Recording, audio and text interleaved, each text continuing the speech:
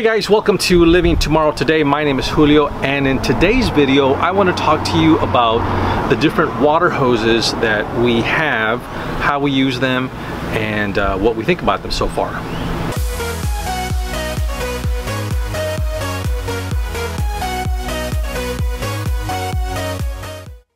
Before we get into our water hoses, I just wanted to tell you that if you are new to the channel, what we're talking about in this channel is our transition from being a normal family that lives in a house to now we are a full-time family traveling across the country. So if you are new, please consider subscribing. Give us a like if there's anything that you found this video helpful. And as always, hit that notification bell so that you know as soon as we put out a new video. Okay, so now let's go on to our first water hose. First water hose we're going to talk about is our fresh water hose. This is a Camco water hose. It is designed for drinking. Not every water hose has that. In fact, some water hoses that you find actually say do not use for drinking. So it's important that you want to find one that you can actually use for drinking water. This particular hose is 25 feet long. It's nice that it's long because sometimes you may run into a situation where the water spigot is located far from your city water connection. So obviously you want to have a long hose, but we found that most of the time there's a lot of excess water hose that we have. So it's obviously better that we have more and don't need it than the opposite, than need more. We do have one extra water hose that came with the RV when we bought it. It's just short, I think it's 12 feet. We have used it once. We could have probably used it right here because you can see how short it is. But this is the one we pulled out and it's the one we use. I will say one thing, like probably most water hoses, this thing kinks a lot before you run any pressure through it. So it's a little bit annoying. Once you connect it and turn it on, you got to kind of walk through the water hose and undo all of the kinks, otherwise you're going to have a stoppage somewhere. But after that, then it works pretty good. The water's flowing through it and there's no issues with the water hose. And as always, as you can see, we have a filter that we use for our fresh water. A recent addition that we've done, this elbow bracket that we bought, because I didn't like how this connection would kind of arc out, and I just felt like it added some weird downward pressure onto this connection here, and I was afraid it was over time going to mess it up. So we bought this, and now it seems to work pretty well. It hangs straight down, and we don't have to worry so much about it being pulled out. The next water hose that we have is this flexible water hose. And this is our general purpose water hose. It's lightweight and it doesn't take up a lot of space, which was something that we were obviously looking for. And this water hose is used for washing the truck, washing the RV, basically anything that it doesn't have to do with drinking water. In fact, this water hose says do not drink water out of it, or obviously anything with the black tank. So everything else that we might need a water hose for, this is what we use right here. This is a 100-foot water hose, and the reason we went with this instead of a 50-foot water hose is because sometimes the water spigot is far away from whatever you are trying to do. For example, if we were trying to wash the truck.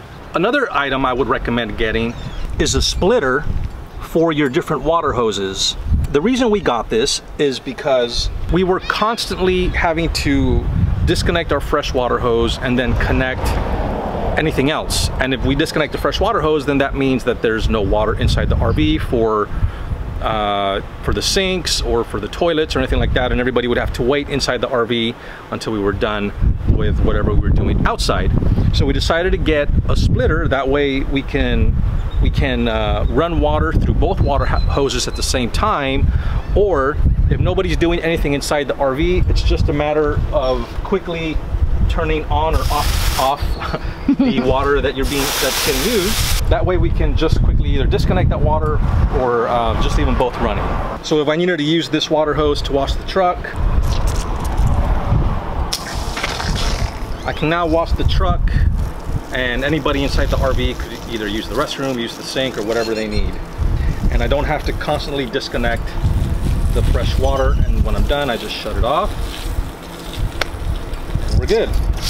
Now, one thing you should keep in mind, if you are using water through both water hoses, you do have the water pressure being split between the two of them. So if you are, for example, washing a vehicle, washing your RV, and somebody needs to do dishes inside or just run water for whatever reason, there's going to be less water pressure on both ends because it's being split.